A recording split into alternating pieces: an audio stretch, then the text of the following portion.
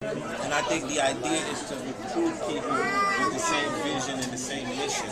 And it's not just about, oh man, you know, Wyclef is promoting himself. That's why with the social network, you can get up, put up your profile, put up what you're doing. And this Clef Zone TV has to become a real television station like TMZ. You should be walking through your hood.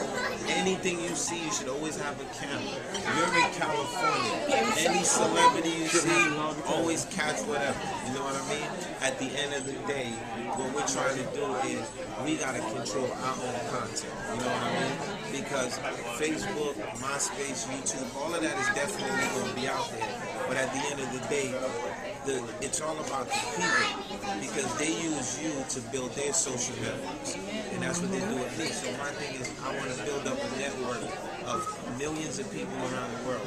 It makes no sense if a Wyclef album is coming out, you don't know about it. Like, that's just crazy. Why don't you know about it? There's no marketing. It makes no sense if I'm coming to your city and there's a concert and 1 million people knows Wyclef and ticket sales happen. You know? That's a problem. It makes no sense if we say, let's do a turkey drive around Thanksgiving, that we don't have 30,000 people throughout California ready to give turkey. You know what I mean? It makes no sense if something's going on in Iran and everybody's screen is not green.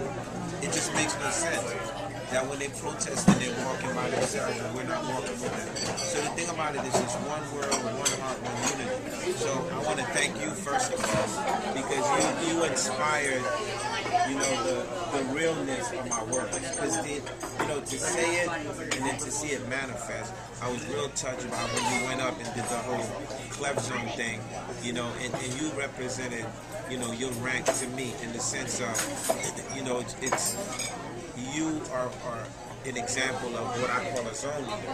And I'm just hoping that I can find, you know, I'll never find you, you're too unique.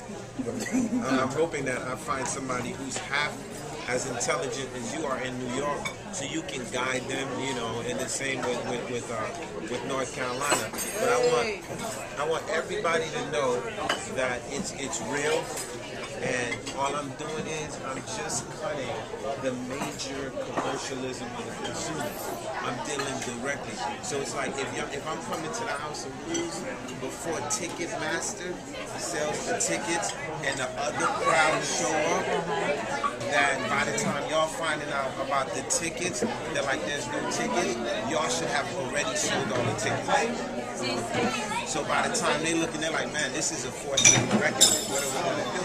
Because 9 times out of 10, when they put the ticket on sale, the people with the credit cards and everybody else get the tickets. By the time you get to House of Blues, you're like, yo, I'm here to see Clef.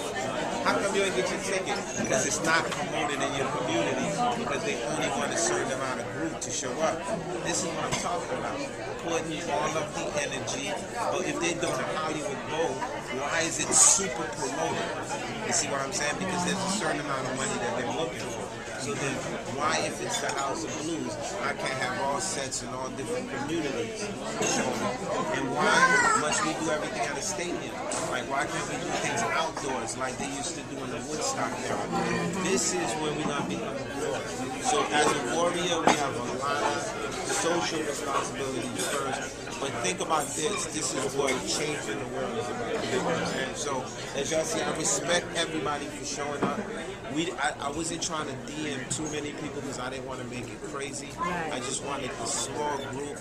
Graffiti, this dude is a warrior and a half. When I tell you, like, from the beginning, I told him about the movement. I spoke to him on the phone, and he has been holding it down, like, to the T.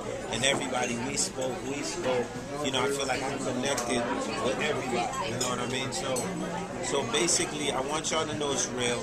This is the zone leader for all of California.